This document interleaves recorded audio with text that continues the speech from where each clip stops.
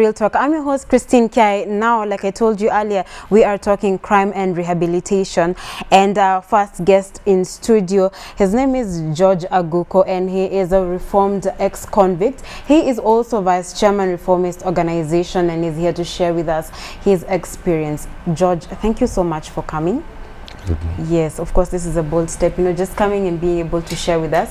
And obviously my first question, which, you know, we do appreciate that you're here to share with us, is what led you to, you know, commit, what crime did you commit, and, you know, how did you find yourself in prison? Okay, thank you. First of all, my name is George Onguko. I'm from Roraka, katika kikundi kinajiita Reformist Crime Organization. Ambaye ni kikundi imeanzishwa na founders ni ex-convict. Yeah. All the founders ni ex-convicts? Ex-convict. Okay, wow. Yeah.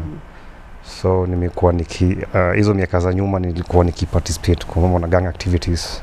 Yeah, that's why nilijikuta kwenye behind bars. Yeah, na nimekaa jela almost 10 good years. 10 years. Yeah. Okay. When did you leave? 2012 mwezi wa 7. Mwezi wa 7. Okay, so I mean tunasikianga, you know, prison is not a very nice, it is not a nice place, yeah? But just to make sure our viewers will get perspective, will understand, how is it like in prison? What is a day like in prison? Okay, kwanza life behind bars ni tough. Juu ukifanya makosa usi-expect ati unaweza kuwa na freedom. So unalipa Kenya ulifanya. Kwa hivyo huko ni niseme ni kama kupanish mtu. So wakati unapanishiwa unajua mambo yazikuwa kama kawaida. Yeah, so life ya prison siwezi taka mwenye ajawai kufika huko. Singetaka afike huko. That's why tuliamua kuambia vijana kwetu crime si poa. Cause wakati tulirudi tulipata teenagers ndio walikuwa na participate kwa mambo na crime. Na tukawabandika hiyo jina teen and crime. Na kama community watu wamenyamaza tu. Hawaongei. Alafu unapata community Kenya wanajua kufanya sana ni ku-criticize. Yes. Na hiyo haisaidii chochote. So sisi tukasema hapana, hii nonsense iwezi endelea, na tunaona tukiona vijana wadogo wakiumiza wengine na hata wako na wazazi. So tukaanza kuuliza, wewe mimi nikuje nianze kuumiza labda watu wale unajua utafilaje? Kwa hivyo kwako itakuwa ni mbaya. Unaona? Na kama kwako itakuwa ni mbaya, jua hata wewe pia unakosea wengi. So unapata kama community sisi ndio tunachangia crime kugrow mtaani. Juu unasema huyo si mtoto wangu, huyo simjui. Lakini unasahau huyo ndiye anakatia ule msichana wako, ama huyo ndio utongozwa na ndugu yako. Kwa hivyo hiyo crime iko kwenyu na ujui. Yeah. What is a day like in prison? Prison iko na mambo mengi. Kitu ya kwanza wakati nilijikuta behind bars, niliona vitu zimeturn upside down. Kasema kumbe kuna place inakuwa na mambo kama hizi. Juu kabla ujenda, unajua gereza hata wewe unasikiaga tu prison. Exactly. Na hata ujai fikiria ati siku moja unaweza jikuta huko. Sasa tu una imagine inakaje. Unaona? Lakini ni place mimi siwezi kataka mtu ajikuta akiwa huko yuko huko. Jukuti ya kwanza kukua prison inakuweka ile design, niseme kuna kitu inaitwa mentally torture. Hapo ni mbaya zaidi kuliko kila kitu. Juu angalia ukiwa mtu mzima unataka kuchungwa, kulindwa. Unaona? Kama mbuzi ama kama kondoo ama kama ng'ombe. Na wewe ni binadamu. Huwezi enda pale. Huwezi. So wewe unaongeleshwa na kengele. Kengele kipigwa, unajua hiyo ni watu wapange hesabu, wanataka kuhesabiwa. Kengele kigongo, unajua hiyo ni chakula. Yaani hakuna kuongeleshwa. Wewe unaongeleshwa na kengele. Sasa unaangalia maisha kama hiyo. So unabaki ukiwa uko lonely, unaanza ku regret yale ulikuwa unafanya. Na pia nasema kujikuta prison inaletwa na mambo mengi. Juu unapata wakati venye nimesema hapo nyuma, kama hatuwezi ongelesha vijana wetu, sisi tu ni kudiscuss mambo yao ndani ya curtain, hawatajua yale wanafanya inawapeleka wapi. Kwanza ukiangalia saa hizi wengi ni kupigwa risasi. Wale wanaenda gereza wakifanya crime, kwenda wale wanaenda percentage ni kidogo kuliko wale wanapigwa risasi huko nje. Unaona? So unapata life ya pale ndani inakuwa mpaka unaona, yani wewe mwenyewe unajiona wewe si mtu tena. Hata saa hizi niko sure ukienda prison upata venye mtu amevaa, kwanza unaona tu ni yani ana design nyingine, unacheki. Hata sura ukiangalia amechapa, lakini unapata ni mtu mdogo. Ni ile kushinda akiwaza, na ndio unapata inmates wengi wao unapata wako na ugonjwa wa ulcers. Unaona? Wako constantly wanafikiria. Yes. Kama mimi niseme wakati nilikosa, siwezi sema ati sikukosa, lakini wakati nilikosa sikukosea jamii, familia yangu. Unaona? So wakati nilijikuta pale nikabaki sasa nimebaki kiwan man guitar. Juu nakumbuka my mother akinitembelea mara 2 kwa miaka 10. Na hesabu mwaka moja iko na miezi mingapi? Unaona? So nikatan wild kama ile mnyama iko porini. Juu nasema sasa sitaki historia mtu yote. Nikitoka hapa sitaki kuona mtu yote. Nikitoka hapa sasa najiongelesha. Lakini nilikuja nikasema hapana, labda kukuja hapa pia iko na sababu zake. Juu kujikuta ndani ya mambo na gang activities sikutaka. Wale ufanya crime tuko na category 3 ambapo najua mjei understand. Tuko na wale wanaifanya ni swag, na kuna wale wamefuata upepo. Alafu kuna ule anaifanya kuna kitu mimsukuma. Unaona? So unajua watu wataelewa. Sasa tuko na category 3. So ule anafuata upepo, kwanza huyo ndio mtu dangerous. Juu yeye tu ni kufuataga tu wasi bila kujua anafuata nini. Unaona? Na wale wanaifanya juu ya swag au ni wale wanatafuta title.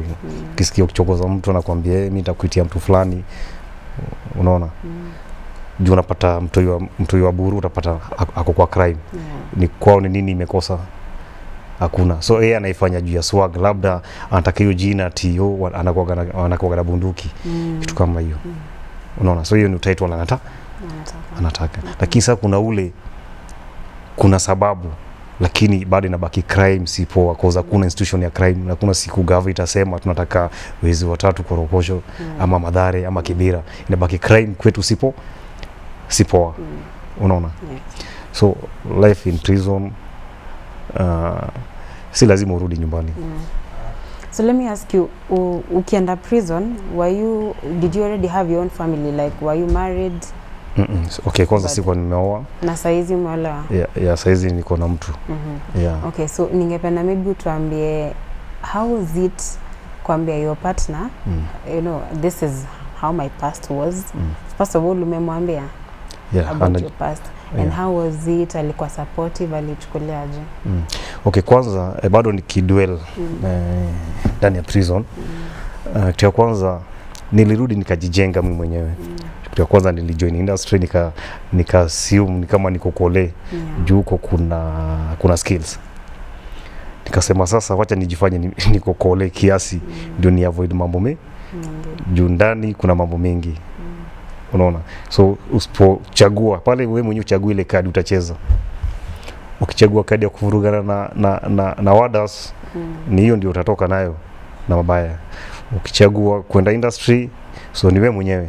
So mimi wakati niliangalia nikaona hapana, hapa sasa kejeza save ni kwenda industry. Kwanza I'm the one wale wamechangia kujenga vitu hizo mnaona ziko pale ya mentor wase wanakalia. Na mimi niko proud, hata hiyo kiti rais huwa anakalia kwa event, hiyo kiti imetengenezwa na mfungwa, si askari. So vitu kama hizo zilianza kunijenga. Juu naweza kumbuka nikienda kwa Diaga, kuna bed ilitengenezwa ya former president Mr. Kibaki.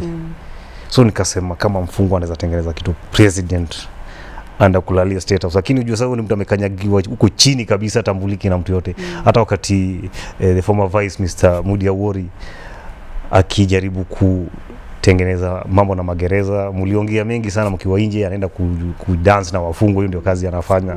Juu watu waje kwa na feelings. Unajua watu wengi huwa wanangoja ifike kwao ndio sasa waanze kuona hiyo kitu ni kibaya, lakini ifanyika kwa mwingine ni kama mkuki kwa nguruwe, inakuwa ni tamu. Lakini kwa binadamu inakuwa ni sasa. Hivyo ndio unapata watu walikuwa kichangia. Unaona? Sasa nilianza kujijenga mimi mwenyewe nikiwa pale. Nikasema sasa hapa ni kati yangu na Mungu, si mtu mwingine. So nikasium pia ni kama si kutoka kwa watu. Ndio ni avoid mambo mengi juu kuna zile vitu kianza kujiwekea huwezi toboa. Juu hata watu wengi nimeona wale wanakuja wanatukuta pale, mtu hata wiki bila malizi kama ameondokea dunia hii. Unaona? So unasema uka pale uko na sababu. So nilipotoka mimi kwanza nilitoka kama ghost. Kitu kwanza nilikubali kureform, siku reformiwa na mtu. Mimi mwenyewe nisema sikuzaliwa nifanya hii mambo nilikuwa nikifanya. Juu kuna rubber stamp mtu amepigiwa ati wewe umezaliwa dunia hii, so wewe utakuoga, wewe unatumia drugs ama wewe utakuwa tu criminal. Hakuna, ni zile vitu tunaokota wakati tuna grow. So unaanza kutembea nayo. Sasa nikaamua kenye niliokota nikaingiza kwa mfuko, acha nitoe nitupe.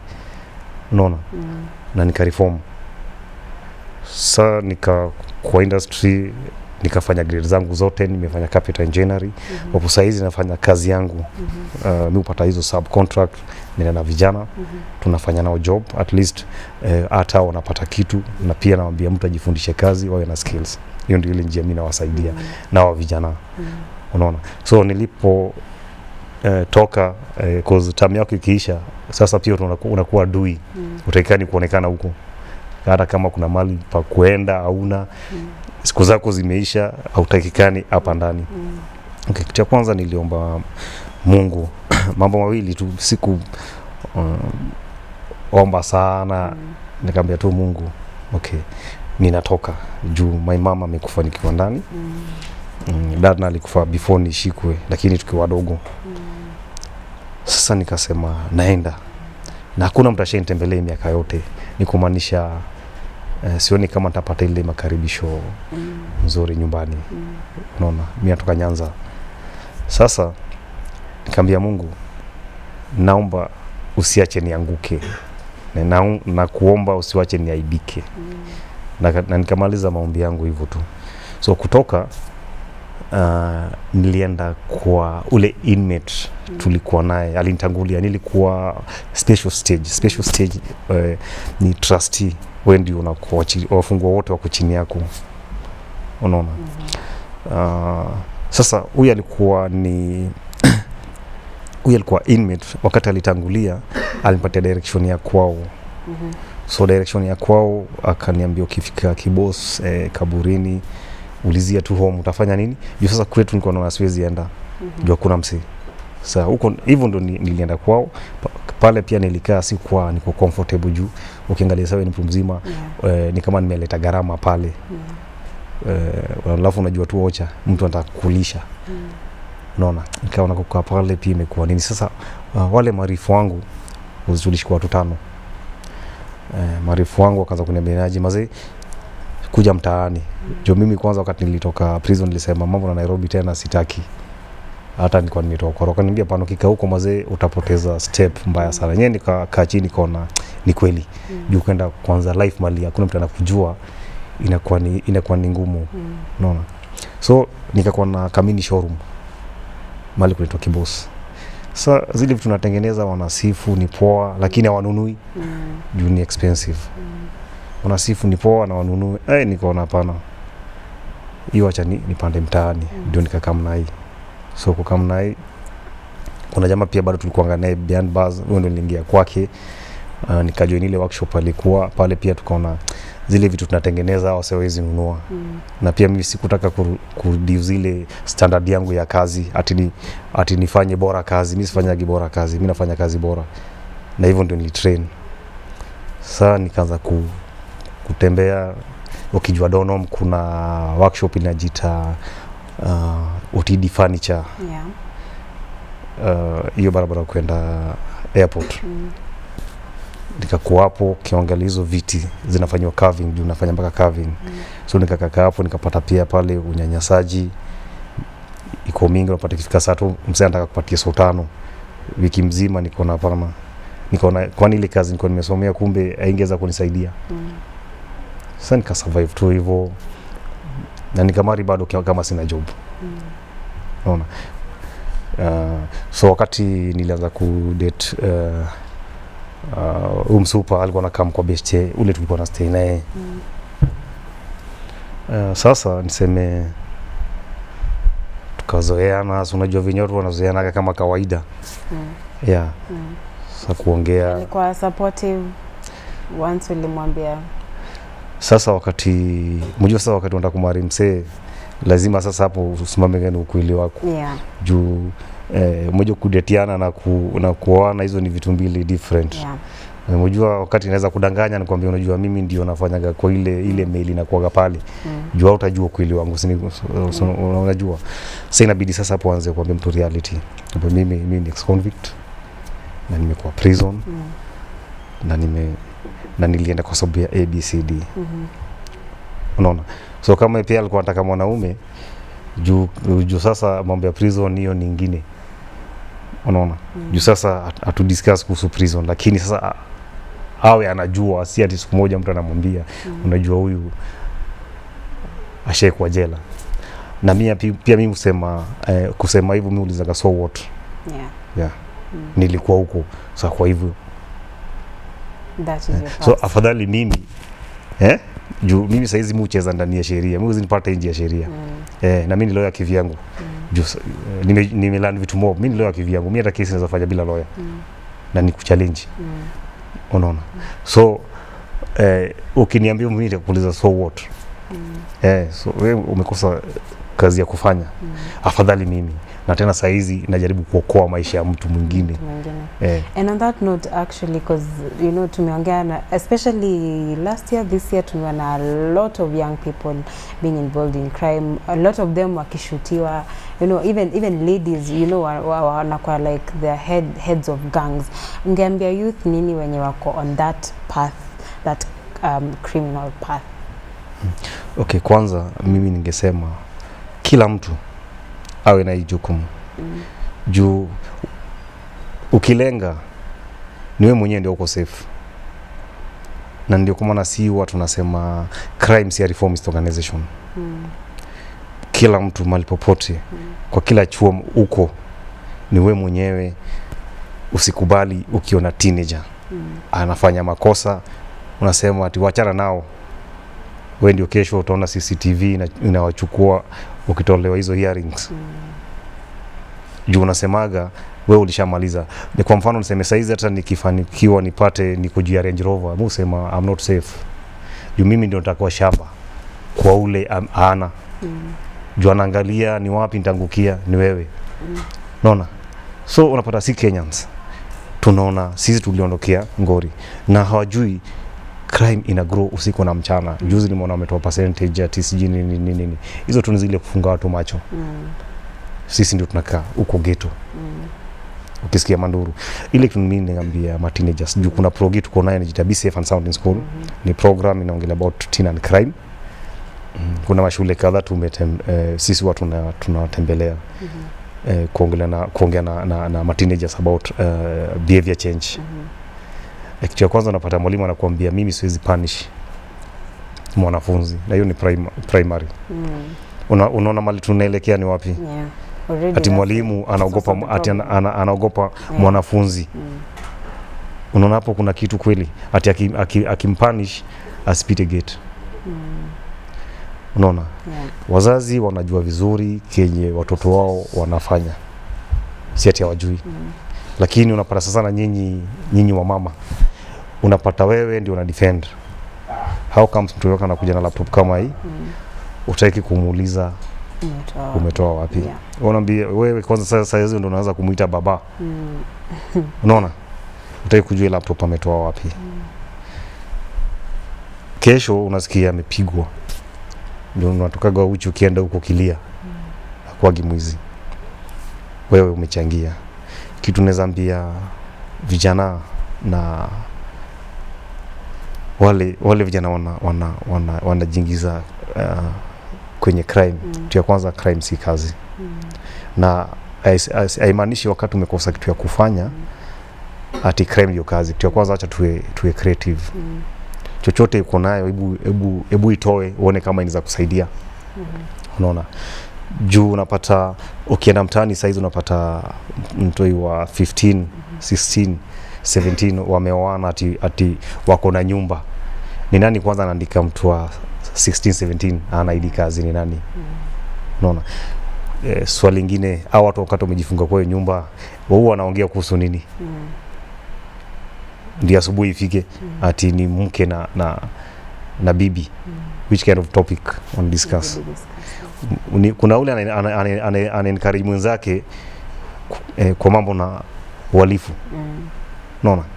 Juu unapata au mastudio kwa nyumbani weekend, huwezi jua kama ni student. Ataka kama wewe vinyuko hivi. Na ukiwa mwanafunzi kwanza kubali unasoma whether you like it or not. Because I mean crime inaanzia at that very young age. Yeah. Okay. So George, asante sana. Najua we are running a bit short of time, but najua you have so much advice, and of course we will invite you to even speak to kids a lot more. But if someone wants to reach out to you, anaweza kufikiaje? Okay, cha kwanza kama kamera ni gani? Unatumia camera 4? Kamera iko hapa mbele yangu. Okay, cha kwanza naweza ambia matini wale wako home, mayouth wale wako mtaani, ukiwa na kalamu na karatasi nitapeana email address ya organization ni reformist organization at 2018. Nitapeana namba yangu, ambapo hiyo nyingine mwenzangu atapeana namba yangu, itakuwa ni 0715 407 558. Hiyo ndio namba za tupata nayo. So na utafute ukiwa na agenda, si namba pia unapiga tu na for nothing. Yeah. All right, thank you so much George, for just sharing your story, and tumeona venye life yako ime change, and I hope that our viewers and especially our young people can learn something from that. Thank you so much for sharing with us. Asante. Alafu nikiongezea before ni cut, wacha wife yangu pia jibambe juu najua na watch saizi. Okay. Yeye ni Pastor Sharon George. Okay. Yeye ni pastor wa worship. Yeah. All right. A big shout out to you, Sarah. You said yeah, Sharon or Sarah? Sharon. Okay. Sharon George. All right. So we are talking about crime and rehabilitation, and that was George sharing his story with us, being a former reforming ex-convict. Now, guys, just stay tuned, because up next we have some members from an organization that actually rehabilitates, and they're going to tell us the services that they give to people post jail, and also how they assist convicts while they are in jail. Do keep on sending your SMSs to our SMS line, that's 22162. Start with the word circuit. We'll take a short break, but we will be right back.